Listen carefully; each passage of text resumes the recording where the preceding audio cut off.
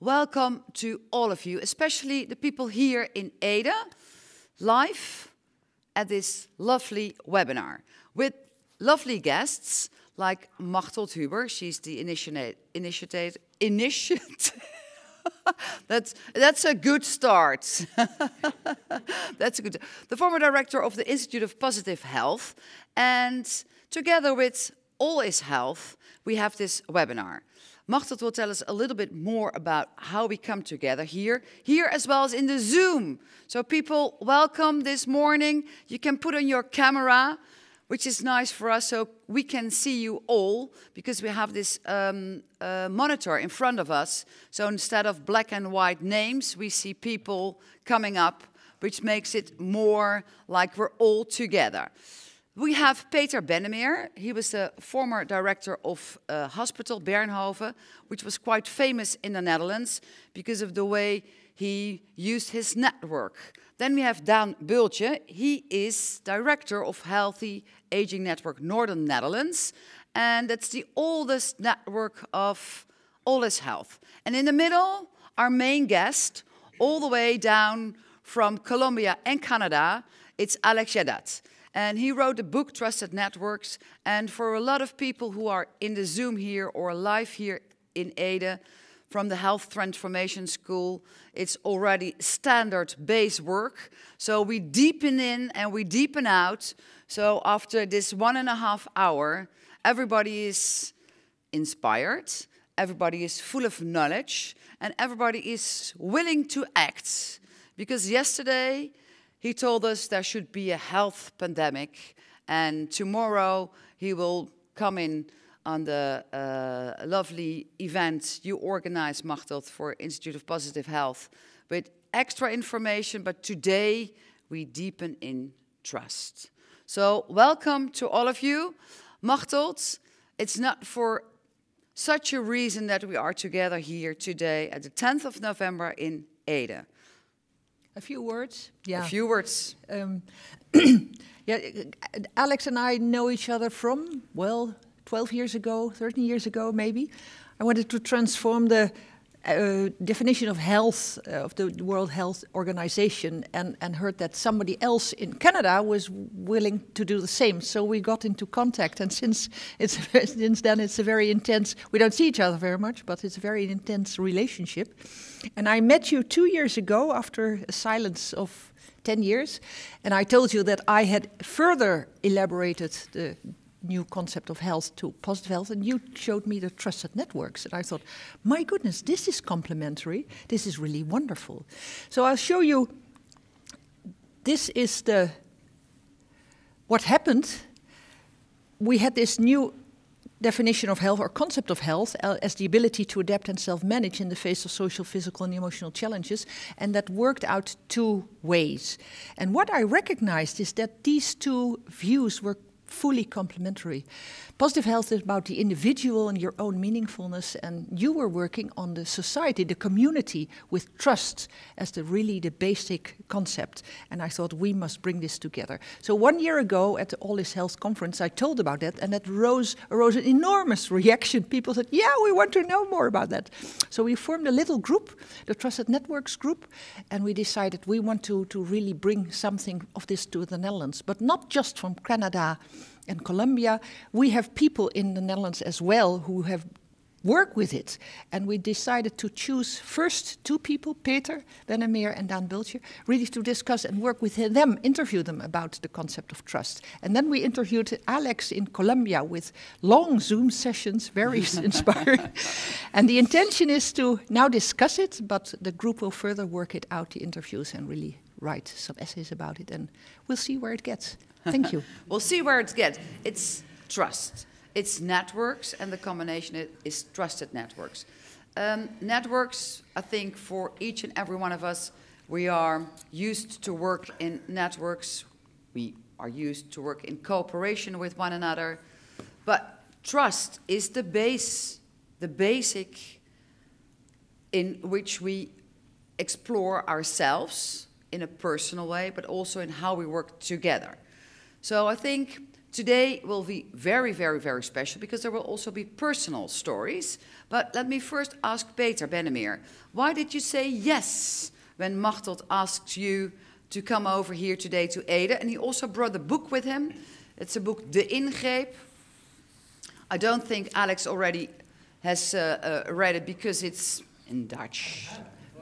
It was translated. Oh my goodness, that's really nice. Why did you say yes? Well, a few reasons.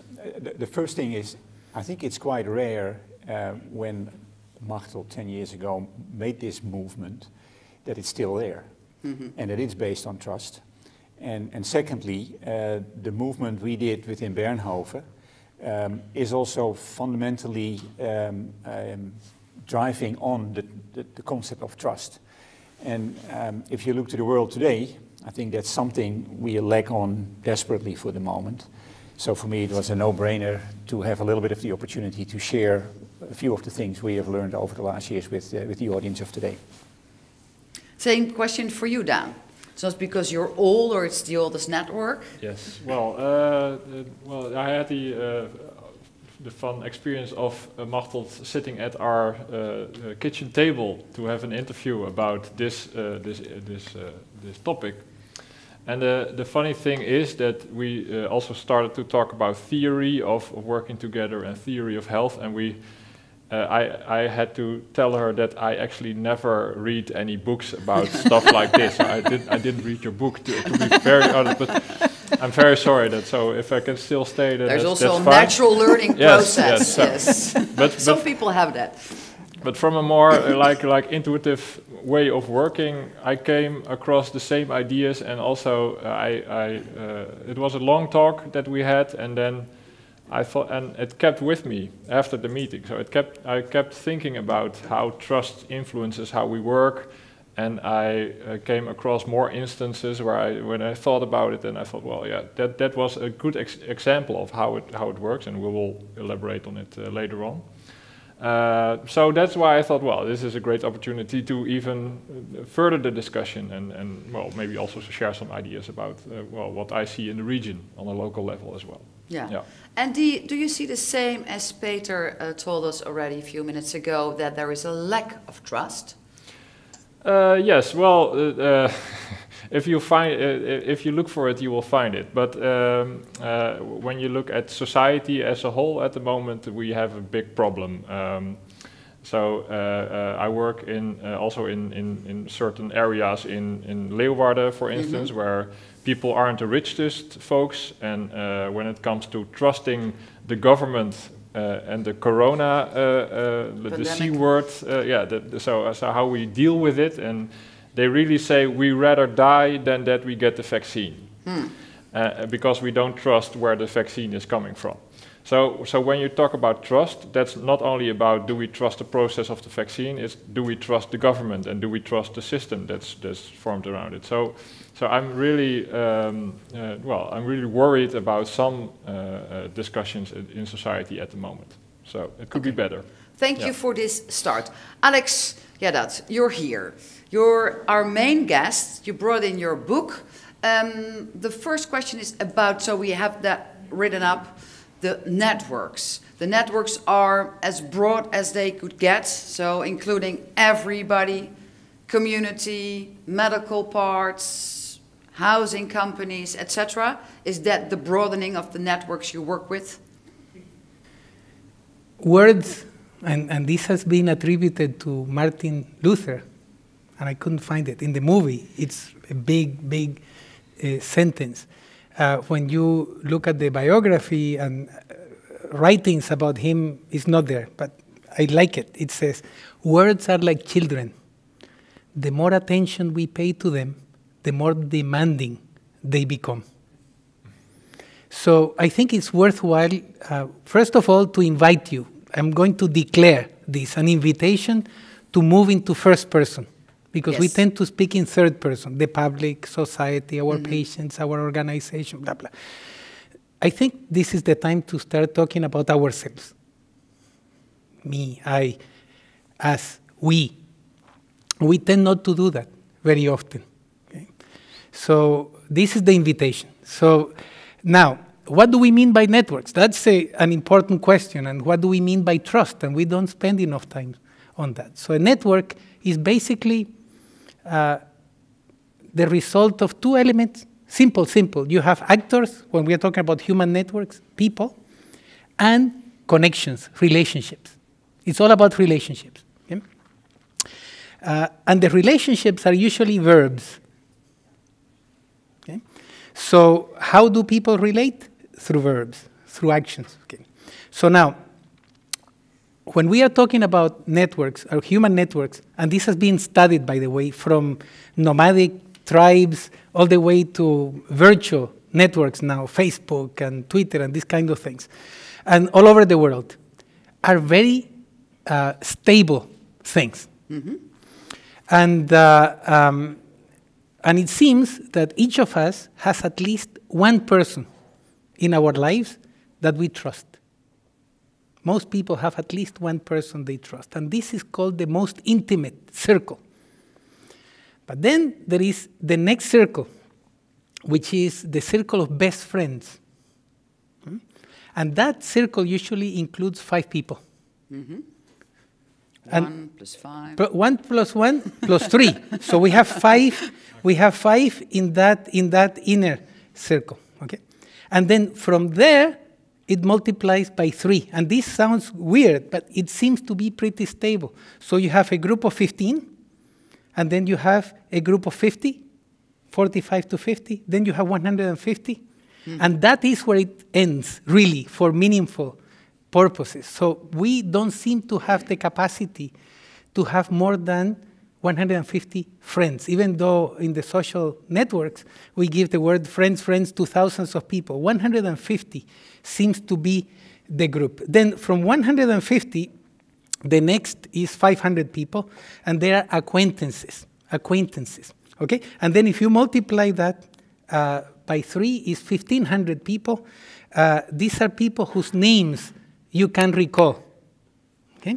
And then when you multiply that by 3, you get 5,000 people. This is the number, on average, that we are able to recognize if we see their faces. We say, yes, I can recognize this person. So up to 5,000, you could call it our personal network. But then we can extend it, okay? Because we are nodes or actors in our own network, and you are. And now, for example, here we are bringing our networks together. We could reach together probably over 20,000 people. Okay? And if we look at us in this room, each of us has a network of 5,000, top 5,000 faces that could be recognized, 150 people who are close to us. Suddenly we start realizing that just with the people who are present here and those who are connected with us, we could start including probably most of the Netherlands, a big chunk of Europe, and probably beyond, okay? So if we give ourselves permission, we could start believing, and this is a key word, that we could have a true global network that could include the whole of the species.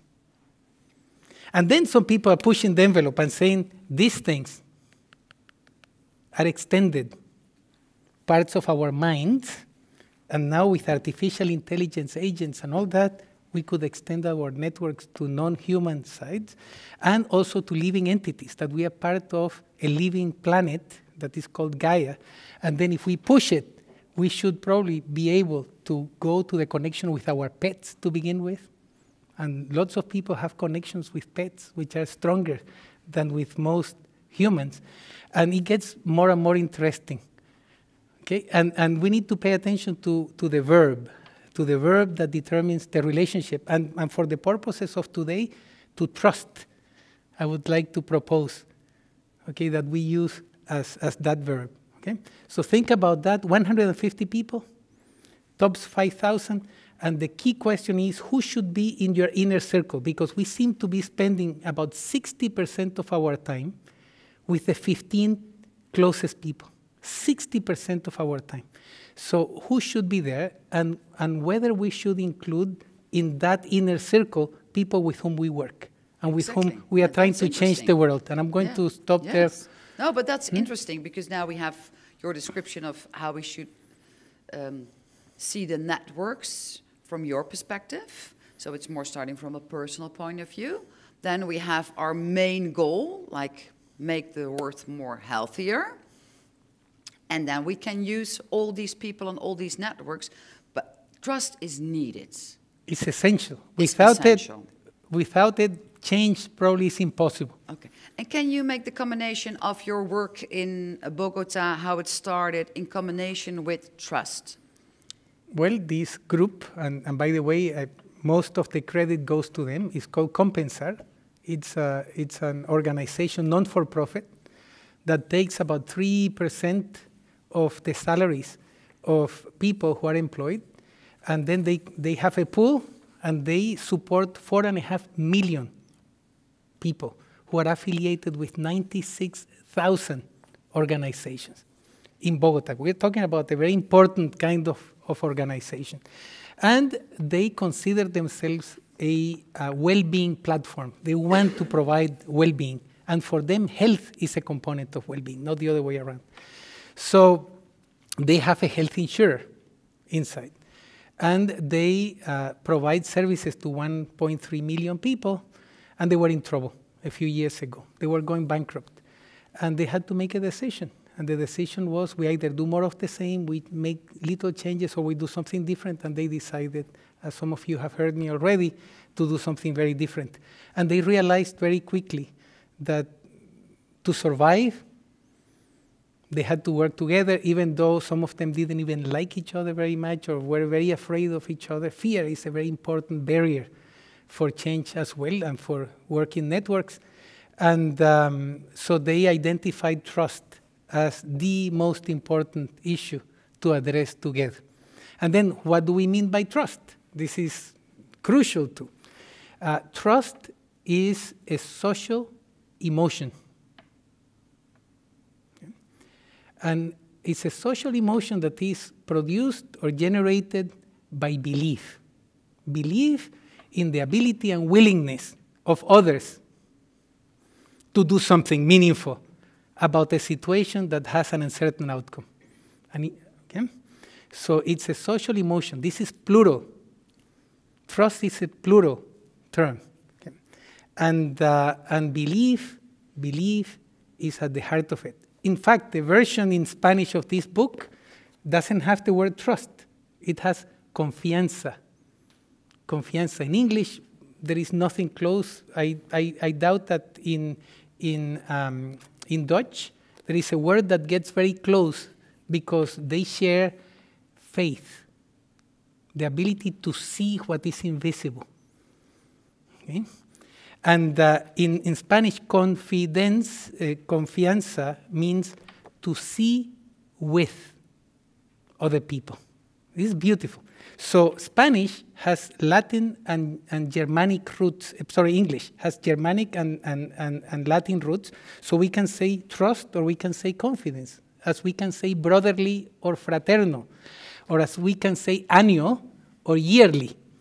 So the word confidence is probably more important around what we are discussing because it has to do with witness.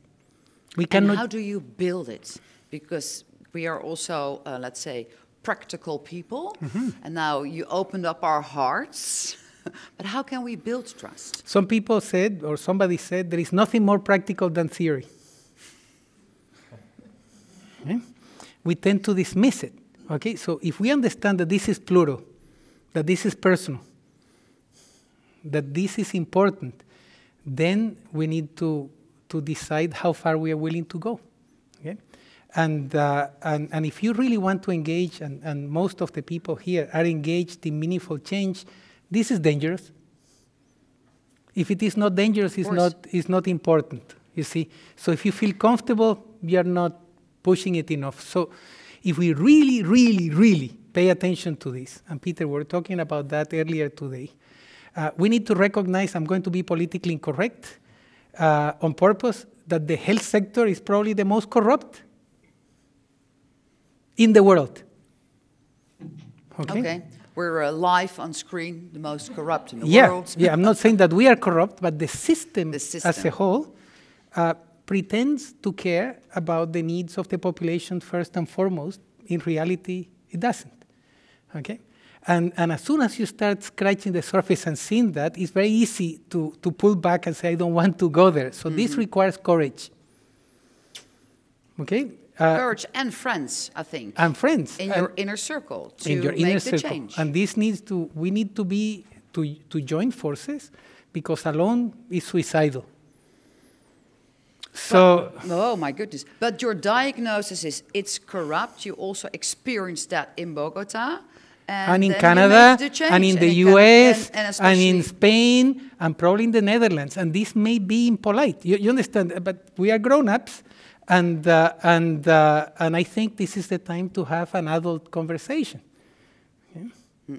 But is it really corrupt because the people who are in the system and making choices and spending money or giving care to people are corrupt people?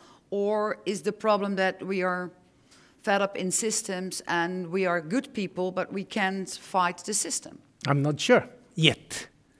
And again, this is first person plural. I'm glad that you're saying we, because it's all about we are very good at pointing fingers.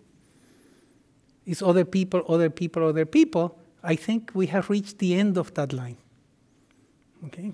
Climate change, big problem now. COVID, what you were describing in terms of lack of trust. We cannot point the finger anymore. We need to say we are all part of what's happening, and we are just as guilty as anybody else, because it's very easy to blame others. So corruption, I like that word because this is my fantasy. I look at core like heart. Mm-hmm. So it's not corruption in the usual way we take it, like I take money under the table and that kind of things. It's a broken heart. You see, core, it has to do with rupture. Yeah, rupture, huh? yeah. So, but this is my fantasy. I don't think it has any foundation in etymology, but it's like we are living with broken hearts, and we need to bring our hearts together again to be able, and I'm being very practical, by the way, because if we don't do that, we just care about ourselves. I say I'm going to do my work. The blame goes to somebody else. I wash my hands, tick the boxes, and we are very good at ticking boxes, by the way, and playing that game. I think now we need to back our words with action, and it's possible, and that's what the group in Colombia showed. They took big risks. They decided to recognize their biases and their conflicts of interest and their fears, and they put them on the table, and they said, we need to do things differently or we will die. And all the power to them. So I'm here very proud representing a group that showed that it's possible. The question is, can it be replicated? Yes. Or is it the exception? Can it be a pandemic as well? This way of thinking, working, acting. Now you have mentioned pandemic twice, and it's very important now. Words are like children, and words need to be demanding. Like children should be demanding. Our children should be demanding more from us, because we are not good ancestors. Somebody said our main responsibility is to be good ancestors. We have been terrible ancestors. Mm-hmm. Okay? So, pandemic. Why does it need to be for something negative? Pan means all, demos, people. So, pandemos, beautiful Latin word, means something that is highly prevalent, something that happens very often. So, why not a pandemic of health, a pandemic of love, a pandemic of generosity, a pandemic of humility, a pandemic of camaraderie, a pandemic of complicity? We know that emotions, behaviors, ideas are contagious. You see, if I tell you a joke, everybody will be, step. Yeah, that's called leadership. And everybody is experiencing fear because your ego, or you don't have time, or you hate the other people you have to work with, or you don't trust them. Okay, but let me. I will go there, and thank you for giving me so much time, and you asked me to shut up, and I will do it. I'm very well trained. But listen to this. Ideas are contagious. We are speaking English now. We are wearing trousers, okay, the men, and skirts, some of the women, not togas, because trousers and skirts became more contagious than togas. a hit song, a song that everybody in the world, Despacito, something like that, okay, then goes viral, we say, okay, it becomes contagious. Okay? Behaviors are contagious too. Ideas, emotions, and behaviors are contagious. So imagine contagious adaptability, contagious trust. That's the kind of language that's part of the invitation, we could be endorsing, rather than the language of transmissible diseases. And we are obsessed with disease. This is the time to engage in a counter-pandemic. And ideally, we're talking about that, a positive one, okay? Because we are very good at focusing on the negative one. So what happens if we give ourselves permission to say, let's create a pandemic of health? And what does it mean? We need to encourage behaviors, ideas, and emotions that have to do with adaptability, if health is the ability to adapt. Okay, and what are those? You see, and then how can we use our circles of trust, our tribes? This should be an opportunity for us to get to know each other and see if you can be part of my tribe, and vice versa, and see how together we start infecting in positive ways our institution, our town, our country, our continent. Why not? Why not? If a virus can do it without a brain, why couldn't we do it? We can do it by building tribes. Thank you so far for this moment. Peter Bennemeer, you are, let's say, the leader of the tribe from the Bernhoven Hospital. Can you give a reflection on what Alex said, but also share with us your tricks and how trust was involved in your success? Well, I'm still progressing sort of all that information because it's a lot. But what it does with me, I feel it burning. Mm-hmm. And I think that is one of the critical things, because if it burns in you, then you're ready to go for it and to make sure you keep it burning. So very inspiring, to put it in 2 words. Coming to your second question, I recall that when we started to make this movement, because I would like to call it a movement, one of my doctors said, we have to deal with, I will say it in English and then translate it, congealed mistrust, gestold wantrouwen. And I had never heard before of that phrase, but it made me thinking. And what I realized is that as long as we had that congealed mistrust in the company, in the hospital, we would not be able to make any movement. So the first thing we did was trying to break that down and to build that trust. And I think that was one of the main reasons for success in that movement to appropriate care, because that was basically the strategy, something which was sort of underpinned by everybody.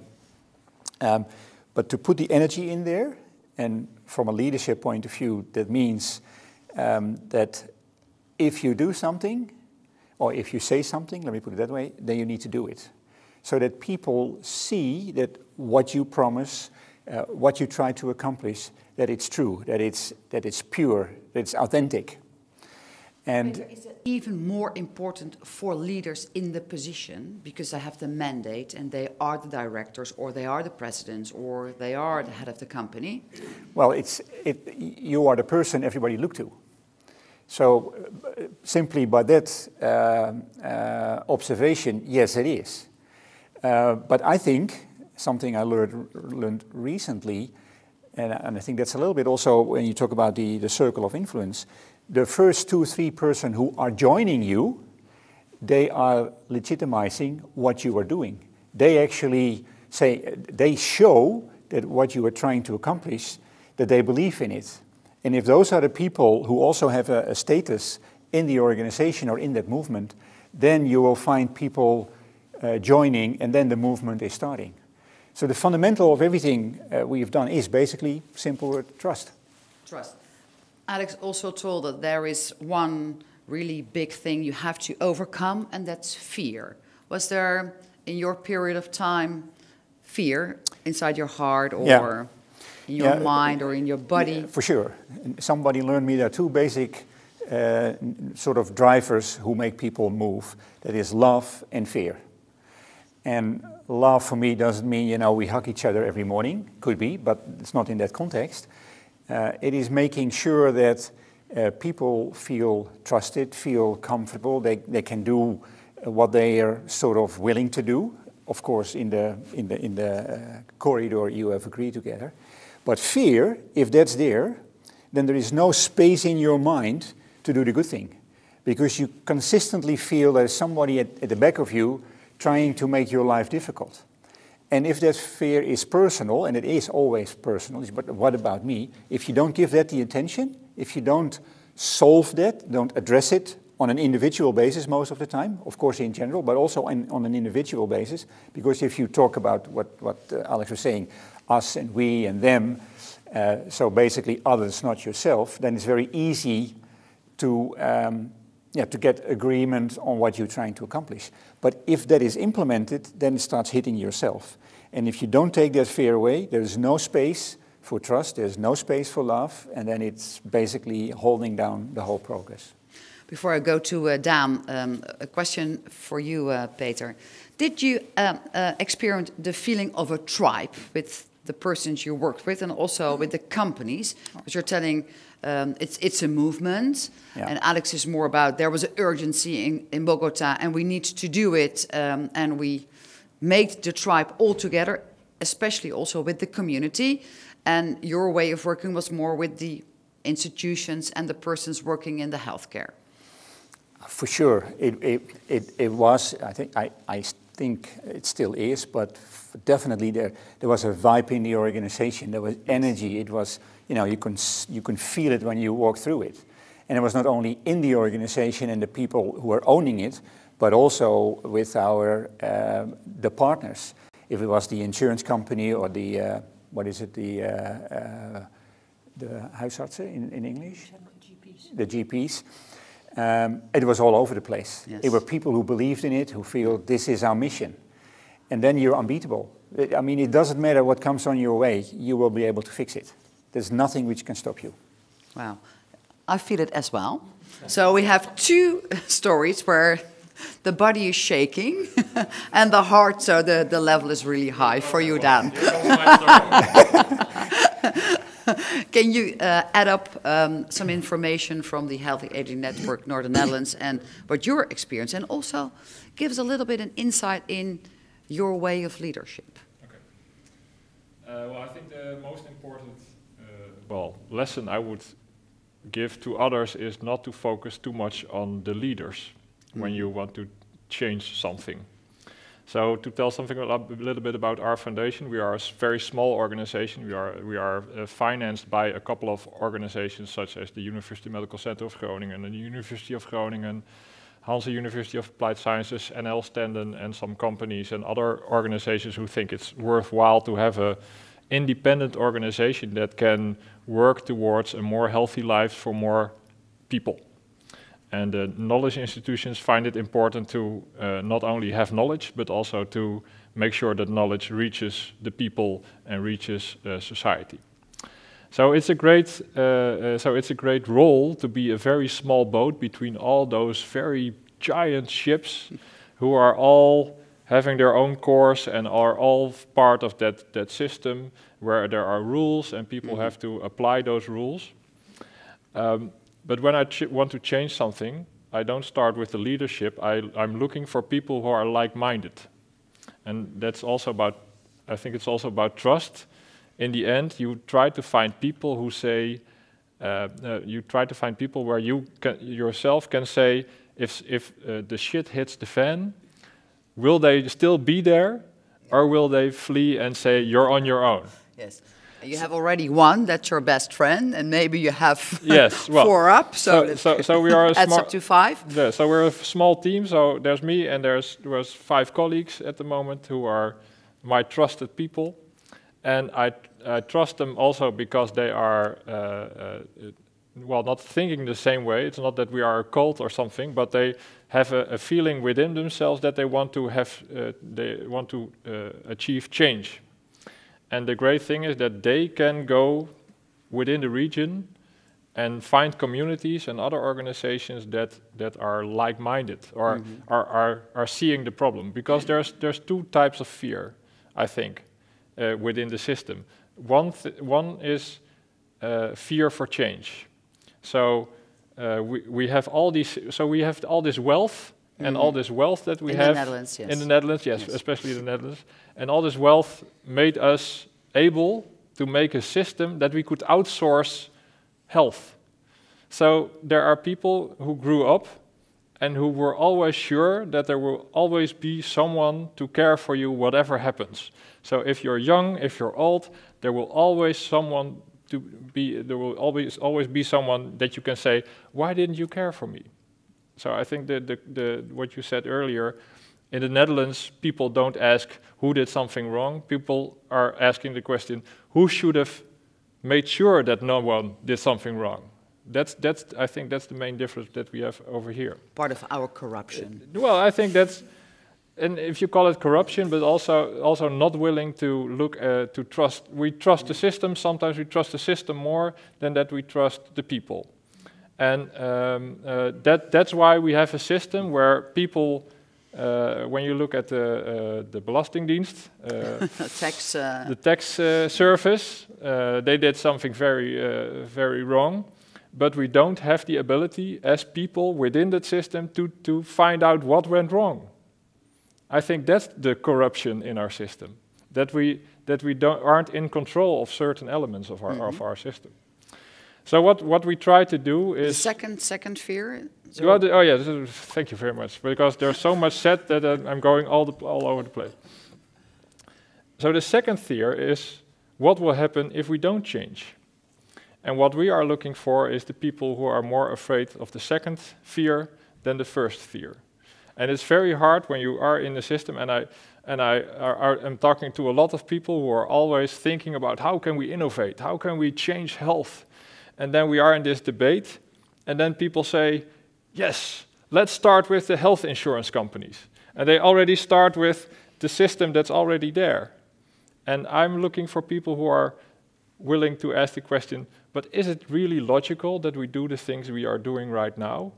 Can't we also expect something from people themselves? Shouldn't we do also some management of expectations? So can we ask people themselves also to have a certain way of thinking about their own health, and how can we support them in doing that?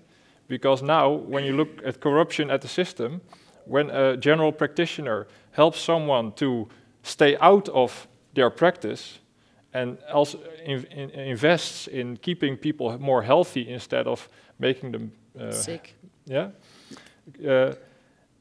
they get a financial. They don't get financial support for it, they get punished for it, because they have less money they get for it. So we tend to try to always ask these questions. Why are we doing things the way we're doing? And it's more important sometimes to ask the question, why not, instead of why? So can we do it differently? Why not? Let's try, let's see if it works. And that's why you need people you trust. And that's why you not only look for leadership, because leadership is always focused on keeping keeping everything in place, making sure that there's no risk for their own organization as well. But if you find the people who are influential on the management stage, but also have influence on how things go on the work floor, those people you need. And you invite them on your small boat. Right. In the big tanker world. But there is sometimes, I think, also an experience in all three of you. Maybe also you can respond on that question, Machteld. Where people took advantage of you and trust is gone. And how do you deal with that?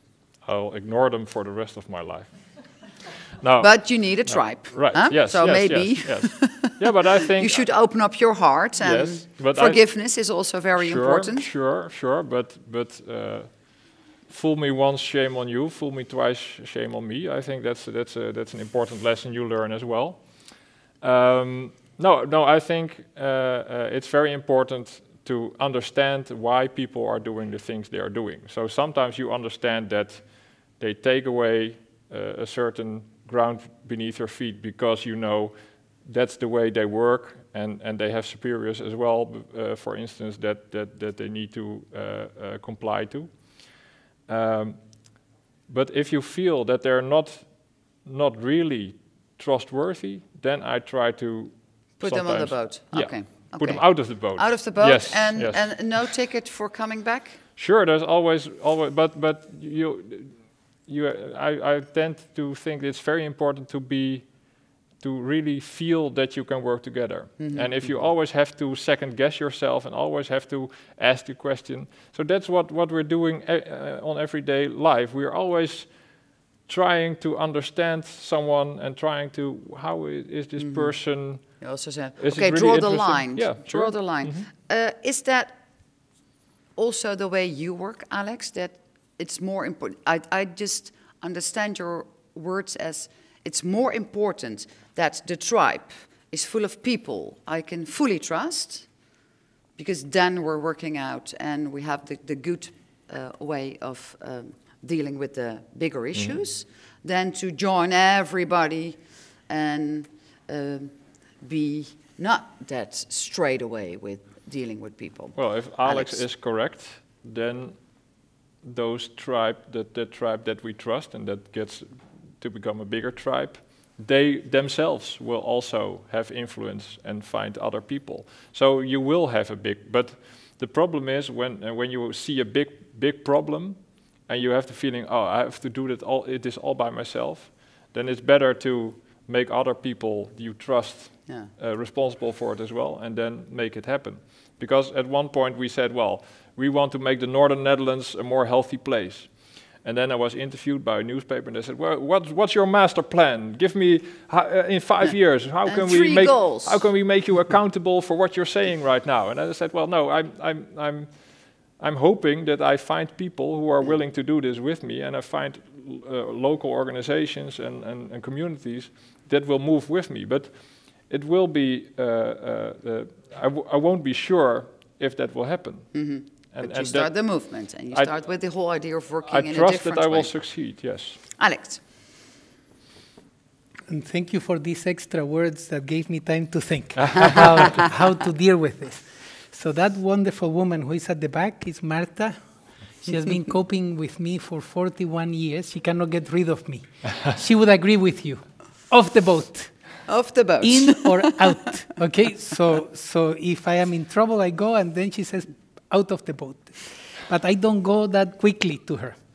I believe still, even though I'm a cheerful pessimist, that we can kill those people with kindness. Okay. Okay? If somebody hurts you and you respond with love, okay? And if they try to do it again and you respond with love, most of the time, unless they're psychopaths, those are the ones that need to be pushed off the boat. Okay.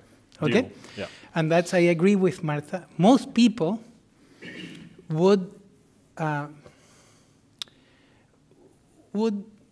reconsider what they are doing. This requires acknowledging that all of us have a little psychopath inside, okay? I don't think, and some people are studying the fact that we are multiple personas, and Walt Whitman said it, okay? I contain multitudes, okay? So I think we all have that risk of not caring, and this is what we are doing with the next generation, your daughter. I'm thinking about her, okay? That baby who is going to be coming in March, or would have come in March if some people watch us after March of 2022. So what if we try to kill with kindness? And I'm going to go to the word love. Love, amor.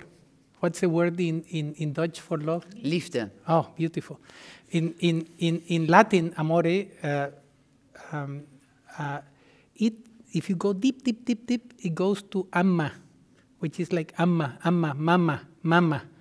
Okay? It has to do with how a good mother behaves. And one of our daughters wrote a book on love, everything you need to know about love and all that, and she enabled us to see that and we were talking about that, Peter, this morning, we need to learn to love ourselves first. And this is hard, because we think that's selfishness. But what does it mean to love ourselves, and how to deal with these people on the boat who are trying to open holes, because that's what you're saying. Somebody just trying to open a hole on the bottom of the boat, and you are there in the middle of a storm. You say, but please, okay, we want you to get the water out, not to get more water in. Love is an ability too. And it's the ability to derive pleasure, joy out of goodness. You said good. You used the word good. This one. And it manifests through 4 verbs. Is to will good, to wish good. It's impossible to love without goodness. Okay? To do good, it's not enough to wish it. You have to do good. You need to be able to see good, even when it's very difficult, because everything is shitty. Okay? And the 4th one, probably the most important one, is to feel good, is to give yourself permission to feel goodness. So if we respond with that, and it's not easy because we all have a psychopath, a criminal, you understand, a liar, a cheater, and all that inside of us. Okay? And what we tend to show others is the result of a negotiation of what we would do and what others expect from us and all that. So we need to exercise compassion. Another word that begins with con. Con. Yes. We make a list of the con words. And passion, we tend to think that passion is something that drives you to do wonderful. No, passion is suffering. Really, in Latin, passion is suffering. So it's to be willing to feel the suffering of somebody else. Those people suffer, except if they are psychopaths. Psychopaths don't suffer, and those who are mostly psychopaths, I agree with Martha, off the boat, okay? But they are rare. Most people really rare, are suffering, and they are manifesting their suffering through self-destructive behavior. And when I say self, it's not the individual, but it's the group destruction and all that. Many of the big CEOs of the world are psychopaths, okay? And they will destroy the world if we let them. So compassion, kindness, love first would be my approach. Okay. And then off the boat, if possible, a bit of shame. But yeah, a bit because of shame. When we have shame yes. is a very powerful thing. Social control, because you see, distrust is a social thing. So we are constantly watching for, you see, how people perceive us and all that. So if we are skillful, I'm being very practical now, we can create conditions within our environment that would be deterrents for those who may want to go beyond. So again, trying to go for the positive and to make the right choice the easy one. Killing with kindness. Another 3 or 4 con words. The word confrontation. Is it an advice from you that we confront people when they dig up holes in our boats? In a congenial way. You understand? Because we tend to think that confrontation has to be an attack and negative. In fact, we feel threatened. But if we open, and if it is done in the spirit of love, again, willing good, wishing good to begin with, then if somebody confronts me, which has to do with coming frontally, okay, that should be welcome, okay, because that should enable more possibilities to become visible. Because if everybody agrees with you, you are in trouble. Conflict, confrontation, all these seemingly negative words could be very positive and constructive. And constructive. Another con there word. you so go. We pick up the whole line there with con words. Yes. Peter, of course you are free to react and respond the way you wish, but I was inspired by all the CEOs of the world are... Not all. Not all. I said most of them. CEOs of the biggest companies. Not the biggest company. Not an important, beautiful hospital. Of course, you see. But maybe you can give us a reflection on that, because when it comes to leadership, I think there is a big yes in what you bring in on the table, like the big CEOs of the big companies. But leadership is very important. So how do you see yourself as leader of Bernhof Hospital a few years ago? What kind of leader were you, and how do you use trust? It's actually a question for the people in Bernhof, I think. Yes, of course. I think what I was trying to do is help them making choices, making sure that those choices were followed, keep them honest, solving problems for them so that they could do what they are good in. A popular phrase, servant leadership, but sometimes also a little bit on what Daan's saying. Hey, if people, they have a choice to join in or not. And I think it's the goal of leadership to bring people in from this concept of love. But if they are making the choice not to do, okay, then they're not in the boat. But it's their choice. And I think that's important. And you must give them the right tools, input to make the choices. And everybody's free to make a choice. And you don't have to be there. There are many places where you can do whatever you want. So if you feel more comfortable at another place, then go there. You cannot be destructive in the route we have together accomplished. So, you know, it's challenging people, but also making sure that decisions were taken. Because everybody wants to be involved in everything, but making decisions, taking responsibility, taking the consequences of decisions, only a few people are willing and capable of doing that. And I think that finding that balance, yeah, that's a challenge. And how do you deal with that in a personal way? Because Daan was very open and told us, okay, when people are digging holes in my boat, I don't want to see them anymore. Now he's changed, now he's dealing with them. Change. He's going for love. But I think you have that experiences as well. So how do you deal with that in a personal way when people distrust you and make fun out of you or don't deal with you in a respectful way? I sincerely hope that there is no reason for people to distrust me. And if they do so, I'm confronting them. I'm asking, you know, what's the problem? What happens? If you don't have that conversation, you cannot fix it. And of course, I will... I got another con. Turning with each other. Yeah. No, but that's your earlier point on words. I mean, that's the only way we can communicate to each other. There's also non-verbal communication. Communication. Another it's one. An M. Yes. Okay. But it's also a very nice word. No, com and con in Latin it's it depends on the next letter, whether you use M or N. Yes, so it's communication. The same. Communication. Yeah, with the heart. Community also. It's unity together. It's being together as one. Yeah, almost. Now, I'm trying to get back on the topic.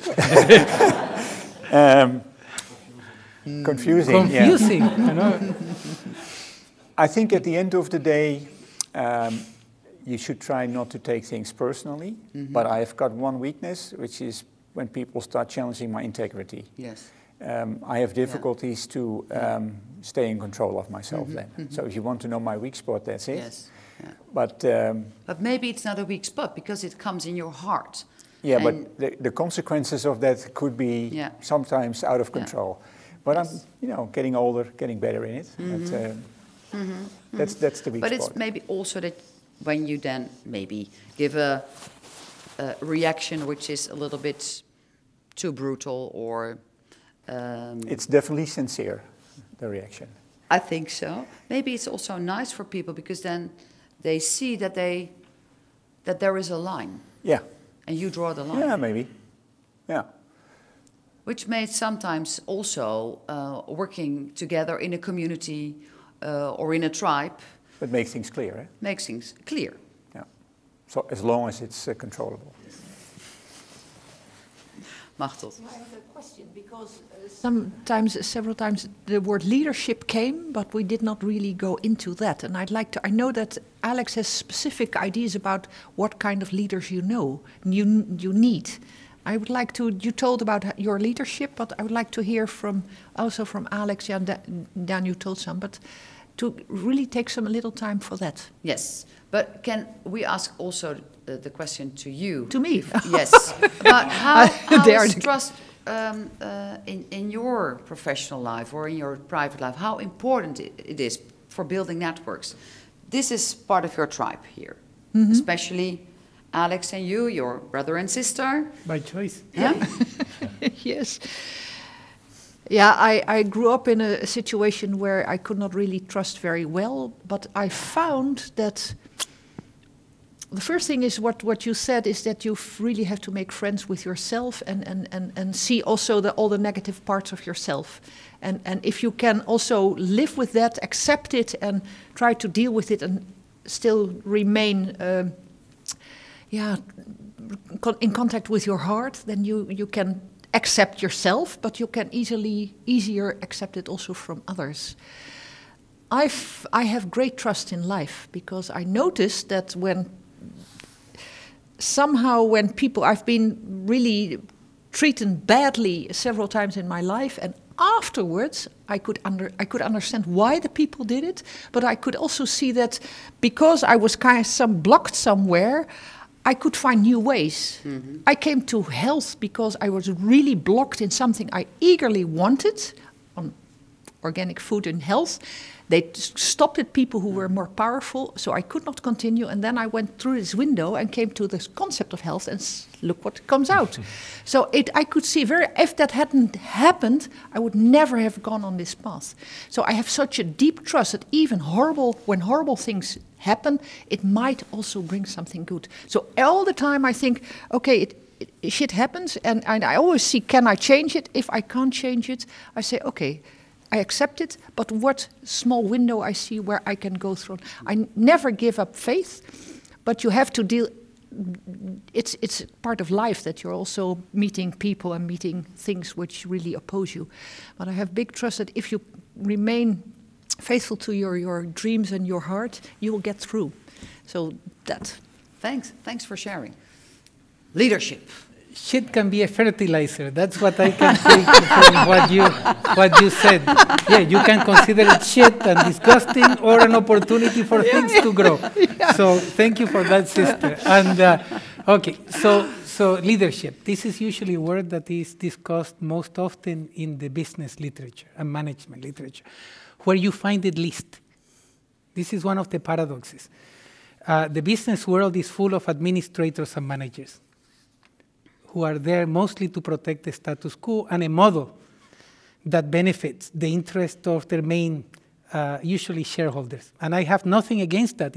I think it's a fact. You are put in a position of so-called leadership, and I'm using quotation marks, to make sure shareholders have maximum value, and you don't deviate from because it's risky to try to come up with new ways of doing things. So, but that literature, it's like in medicine. Health is not the most important thing. You see, or in education, learning is not the most important thing. It's fascinating. In business, leadership is not the most important thing. And I was going to cross a line, and I'm not going to do it. I was going to go for religion. I was going to go for the even bigger ones. But this is one of the paradoxes. But there are good messages there. And you talked about servant leadership. That's one model, okay? You follow, and it's followership rather than, okay? You talked about what could be called seductive leadership. What the group in Colombia used is a model called adaptive leadership, which has to do with the concept of health as the ability to adapt. And that verb is very important, okay? What does it mean to adapt? It's to change in response to a challenge. And not only that, that's not enough. Like with love, it's not enough to wish good. Okay? In this case, you change for the better. Then you have adapted. Okay? This is beautiful. So an adaptive leadership model or an adaptive leader should be a person who enables, I think that's a very important word, to enable, to make able, to enable change when you are challenged, okay? And as a result of that, to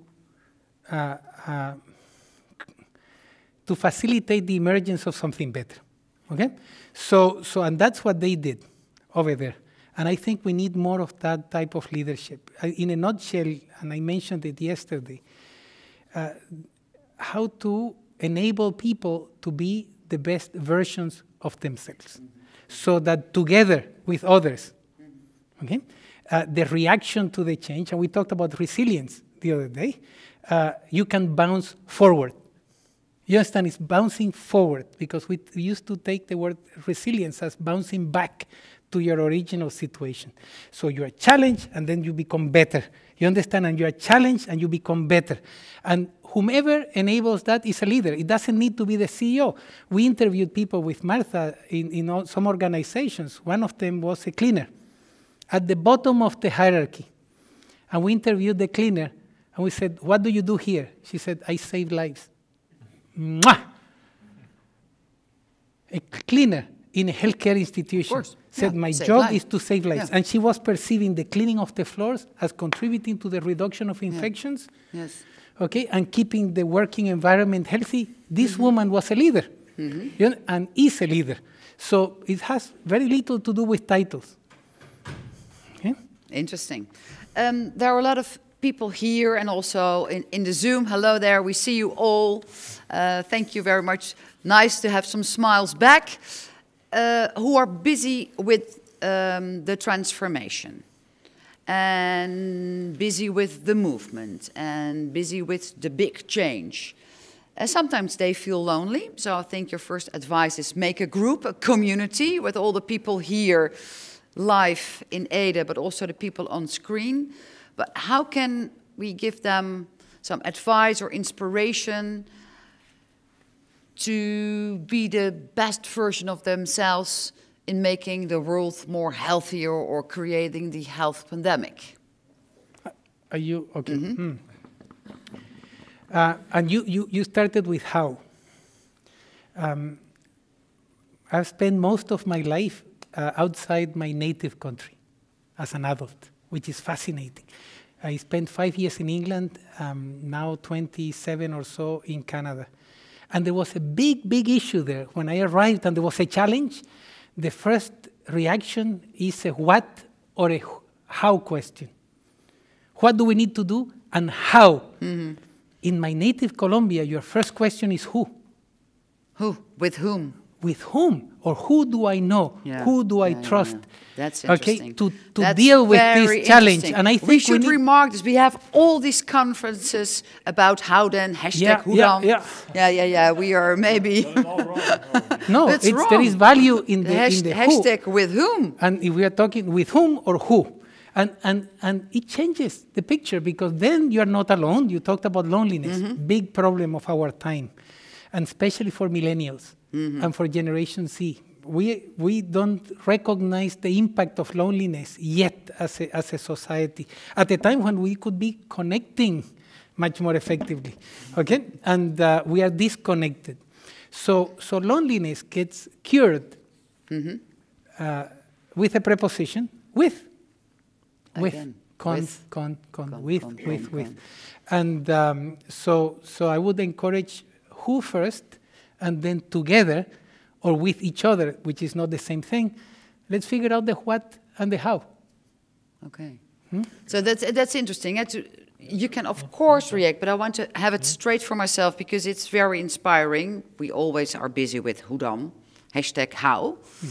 And you're telling us it's about whom, with whom you want to work with, but also starting, that's my suggestion of your words, starting by building your tribe. And after that, make the big goal reasonable, instead of, okay, inviting people who want to deal with you in your, let's say, business-wise propositions. Yeah, again, you used the word tribe. What is a tribe? You see, it's a very interesting, and there has been a lot of writing about this in sociology, in the humanities in general. I liked one by Sebastian Junger. He said, a tribe is that group of people with whom you would share the last of your food. Okay. So we have to be very careful as to who we choose to be part of that. We need to be very selective at a time when the word friendship has been devalued so much. So, you're my friend. You just click here and get whatever. You're my friend. No. This is serious, because we are going to be spending 60% of our time with those people, and we're going to go through the journey of life together. So we need to be very discerning as to not so much who we kick out, but who do we get on the boat in the first place. And there are some groups called affinity groups. And within that world, which is another way of looking at human social networks or tribes, they call them crews, using the model of the boat. And they said, you are 5 to 7 people who you know would watch your back if you're in trouble. And Peter, we were talking about that. I have a mentor who said, if you're not careful, you will end up as a typical so-called leader. He said, how do you recognize a leader? Is the person with the arrows on the back. Not on the front, on the back, if you're not careful. So I would say, who? Very careful with whom you invite into your space, and then the what and the how would emerge, and you would need to be changing because the circumstances in which we live are constantly changing. And one thing we have as humans that make us probably special still, every time we say this makes us especially human, an animal can do it, or increasingly a machine, okay? We seem to be able to adapt to change itself. Look at this. Most animals or most plants are built to adapt to a certain, very limited set of challenges. We humans seem to be as successful as we are because of our ability to adapt to change. Not to the specific change, but to change itself. So we have a lot of flexibility, and we need to give ourselves, again, permission to recognize that that flexibility would allow us to deal with almost any challenge that is presented to us if we do it together. Yes, and in combination with resilience is bouncing forward. It's interesting as well. Short reaction, short reaction, short reaction, and then think about people here, what you want to know, what you want to share. Maybe we can hand over a mic, so it's interesting as well for the people on screen. But a short reaction from you and from you, Peter. Daan, starting with you. Well, I think it's good to ask the question who, but I would also, especially when it comes to the professionals of the future, etc., also ask the question where. So sometimes we tend to have meetings like these where we are in a room with all like-minded people asking big questions about how can we keep poor people healthy, for instance. And we tend to do it especially everywhere except for where the people are not healthy and where the people are poor. So it's also important to go where the problem is actually happening and to see and also connect over there. Because, and not start with, hello, I have a big program and I'm going to make you healthy. Drop it yes, in the neighborhood go. because we found out it's good for you. Yes, and 2 years and then we leave again because then the funding is over. Now, I have a colleague who spent a year and a half just in a place where we didn't have really had a plan, but he made connections. He made an inner circle, people he trusted, who he actually shared food with. No, not his last food, but I'm not sure. But then you understand also the local networks and how the local system functions and who you need also to make that change happen. So I think where is also very important. Yeah. And maybe you're telling us also, don't make the distinction between professionals and communities and the people, but that's all one community. Yeah, I think the interaction... In a professional way of thinking, sometimes we see that there is a border, but we're just human beings, all of us. Peter. Yeah, I would like to start with a little sort of... I fully agree that the whom is important. The challenge you sometimes have is that you inherit sort of a group of people. If you come into an organization, then they are there, right? So the concepts we spoke before of are then very important to bring them to the chosen one, so to say. But there is a challenge so now and then. You cannot have always that free choice, and I call it, and leadership needs to address it. The second thing I would like to add is, you can change yourself, that's your responsibility. Others are having the own responsibility to adapt to the change you would like them to see, or you invite them to do so. But the first thing you can do always, you're in full control of, is changing yourself. And I think if everybody would do that more often, not maintaining as he is or as she is, but adapting to that concept, that would be nice. And the third thing I would like to add is we are brilliant in analyzing the problem. We are lousy, especially within the health sector, in getting into action. So don't make it too complex. Try to sort of make it smaller, the problem you are facing, and then take them step by step instead of trying to solve everything at the same time. To eat the elephant In pieces. In pieces, yeah. Small bites. In small bites. And also it's very important what you were saying, that you have to make a diagnosis of what's going on. So yeah, it's like a farmer who is having a piece of land. If that land is great for potatoes, well, you cannot harvest wheat, right? Maybe in a few years, but that's the change you need to make. And that is your responsibility to deal with the material you got, the talents you got, and over time you can change it. But yes. There is a starting point which is a given. Yes. Machteld, we have a microphone, so we can ask the audience maybe to add up some reflections or ask questions. But are we on track with what, because we have 20 minutes left, are there main topics left? I'm very happy with what was said until now. The only thing you said, why, what, how, and who, and I just want to mention the why is also important, because in Bogota, with this huge tribe, you had a vision, you had a common shared idea where you wanted to go. And I just want to mention that is also that's also added. important. Yeah. So far. Yeah, so far. Yes. Okay. Introduction to all of you. Reaction, reflection, questions, remarks. Something puzzling? Yes. Yes, it's coming up. Yes. Well, you talked about the role of leadership in networks, and the people who are here today are in the role of a coordinator of a network. Can you share some reflection of the role and the necessity of this role for the success or the viability of a network?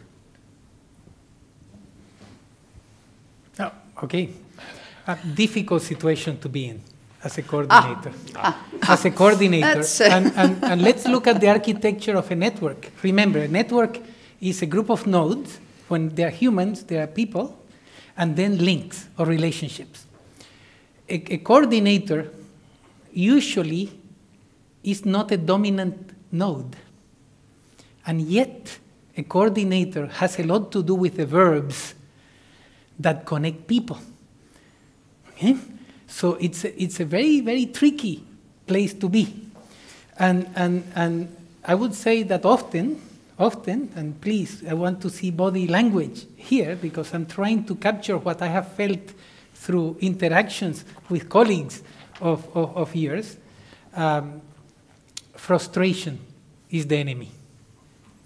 Because you imagine possibilities, you can see them with your mind's eye, and yet reality is showing you something else, and then the mechanisms that the system gives you are insufficient to steer things in the direction you would like. So you have a big responsibility with relatively little control, and a big vision and clarity, and yet you see, feeling unable to realize it. So this is why complicity becomes very important. A tribe of coordinators could be tremendous, because most people don't see the coordinators. They see the CEO, they see the physicians, the nurses, and all that, and the coordinators. What are the coordinators? What is it? And the fact that, I'm going to be careful with this word, the role is underestimated. Mm-hmm. We need coordinators just to show on the chart coordinate. They are the connectors. Okay. The beauty of this is that coordinators could create almost like a hidden curriculum, as we talk in academic institutions. People who are subverting the system. When it comes to corruption and organized crime, they Exactly. This requires complicity, almost like a network of coordinators feeding the shoots that the system sees from what could be considered a rhizome.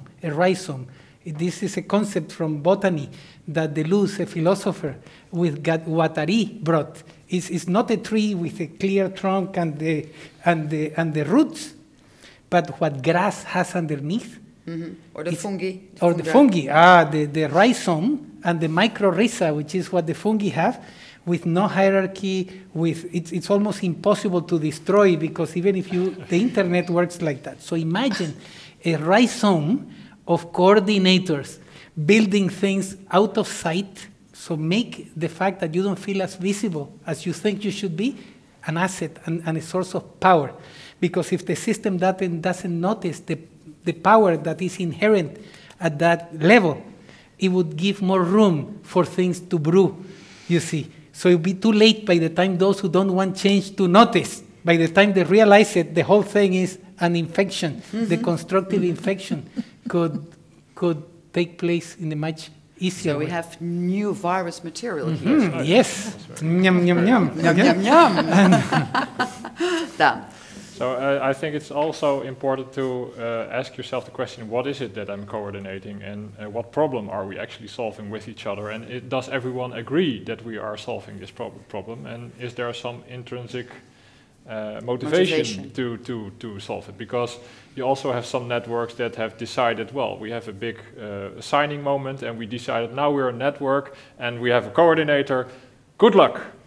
Yes, and then people start to work and then ask the question, well, but it's just, I don't have the hours to do this, or stuff like that. So, but bring it back to your position as director of the oldest network of the oldest, yes, the oldest network. What is your goal? Because you were telling the story about the journalists coming. Okay, now you're going to make everybody healthy in the Northern Netherlands within 3 years. What is your goal for a healthy aging network Northern Netherlands? Well, in the end, the goal is to make people have more healthy lives, so more healthy years. Instead of making them as old as possible, we would just want to make sure that the healthy years, there are more healthy years. And what we're actually trying to do is also make accidental health is just as fine as people making the very conscious decision to be healthy. So if we can take away some elements that lead to unhealthy behavior, for instance, that's great. But what we also try to do is make the group that finds themselves responsible for health bigger outside of healthcare instead of inside of healthcare. So make a bigger coalition outside in the world that are actually trying to keep people healthy and make an environment that makes that happen, instead of throwing it all to the healthcare professionals who have other stuff to do as well. Yeah. Thank you. May I say so? Because of course you may say. You don't have to ask. I will connect. Just jump in. Daughters and a tough wife, I have to ask always. And by the way, parentheses, I'm my worst enemy. And one tip that may be useful to you is to create your own board of directors to protect you from yourself. I'm my worst enemy. So I appointed, Martha is the chair of the board of directors. And she would tell me what I have to hear, not what I want to hear. Talking in terms of changing, very difficult to change ourselves alone. We need support. So you mentioned fungi, you mentioned expanding. This is why I want to jump. Fungi have been shown, some kinds of mushrooms. Mushrooms are really the fruit of the fungi. But fungi can be thrown into very toxic stuff. Yes. And they get rid of the toxins in beautiful ways, oil spills and these kinds of things. So philosophers have come up with a third approach to dealing with problems. You talked about problem solving. Yes, and most of us are problem solvers. Show me what's the problem, I will solve it. Fixers. Yes, or we can resolve, we can find a solution, or we can try to resolve a problem when there is no solution, okay? There is a third one, which is to dissolve the problem. What you described by expanding beyond the healthcare system is a way of recontextualizing what otherwise would be a problem, and it ceases to be a problem. Machteld, what you led us to think and to notice, that health is about adaptability, allowed us to dissolve disease as the main problem, you see. So this problem, this solution is something that deserves that deserves more attention. So what if we make it stop being a problem? That's the best, you see, way. So health has the ability to adapt rather than the absence of disease. Just we can imagine a world without disease. Or also for organizations, that organizations work from the idea that they should be not necessary at all. Sure. Huh? Exactly. That's and now also we can't even imagine a world without disease, because when we ask what is health, okay, thank you, Machteld, for leading us. But what is disease? We haven't spent enough time. And when we spend time thinking about the meaning of disease, it's what physicians have decided it to be. And we invent them. Mm-hmm. So we can get rid of them. And we can focus on other things, not to...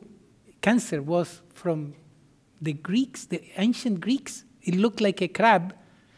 Okay, it was called cancer. Now, the more we study cancer, we realize that it's probably hundreds of different conditions, and that the word cancer means very little. It's like infection. Okay, so now we have the opportunity to challenge even cherished concepts and dissolve the issue and expand and go into other areas. And the coordinators of the system could play a tremendous role, okay, in terms of undermining the foundations of the system so it can bounce forward. Interesting. You see body language. Peter. I would like to add two things to that. I think for coordinators, connectors, whatever you want to call it, it's very important that you ask yourself, am I the person who can fulfill that role? Mm-hmm. And the second thing is that the person who decides that this role needs to be implemented, that you challenge the person if he or she understands what that role means. Because I think one of the problems you see in organizations is it's got a name, a title, but it's not fitting the objective or the goal or the mission you accomplish with. And if you put something in place which is not what it meant to be, or if you're a person who's got a completely different profile to fulfill that role, it will not work. It's not nice for yourself, it's not nice for the organization. And there are so many mistakes made in that area. So if I can be give you a little bit of a practical thing, then take this with you home. We have a question from Caroline. She is online. Caroline, there we are. What are the suggestions of the speakers to help changing the mindset of the people to become healthier themselves, specifically in a difficult time now of COVID pandemic, stressful world, more than 50% obesity and mental problems? So, small question. Thank you, Caroline, very small question. But I think the question is more that you want to ask the people here how people can live more healthier, become more healthier. Alex? Yeah, the mindset. And the change mindset. the mindset, that's the thing. Okay, obesity, okay? If you look at the Rubens painting, they were voluptuous people. That was regarded as healthy before. And then somehow, it became a disease. And the American Medical Association decided to have a special meeting to decide whether to consider obesity a disease or not a few years ago. When we look at the evidence on obesity, except for the morbidly obese, which is obvious, okay, for you see somebody who is having even problems to breathe because of body mass, people who are regarded as overweight or obese tend to be healthier when you look at it from the prevalence of other conditions. So there is a point beyond which the risk of diabetes or cancer increases. That is probably the only, apart from that, I would say that most people who are regarded as overweight or mildly obese are healthier, even if we look at it through the lens of the medical system. So we need to be very careful because we have become obsessed with body shape. 96% of women, this is being used as a tool of oppression, mostly for women. 96% of women are dissatisfied with their body shape and their body weight. The implications of that for your mental health is tremendous. enormous. So we are focusing, we declared it, okay, the AMA decided to call it a disease, and we are very good at that. We take symptoms or signs like hypertension, high blood pressure, then we codify it, and then we turn them into diseases. High blood pressure is not a disease, it's a sign. You see, it's a sign, and we made it. Cholesterol or lipids, they are signs, they are numbers, and then we codify them, we turn them into diseases. On the mental front, anxiety, Okay, we are worried about the unknown and all that. Okay, if we are not careful, a group of people like me get together and we say 3 or 4 criteria of this will now turn it into a disorder. Okay, and we call them anxiety disorders. They get codified, they become part of the system. So there is an opportunity now to stop and say, should this be regarded? And I would begin to answer that question by saying, isn't this the best time to look at health as an ability to adapt, and then to contrast each of these terms and see if, as a society, they would contribute, you see, to our changes for the better.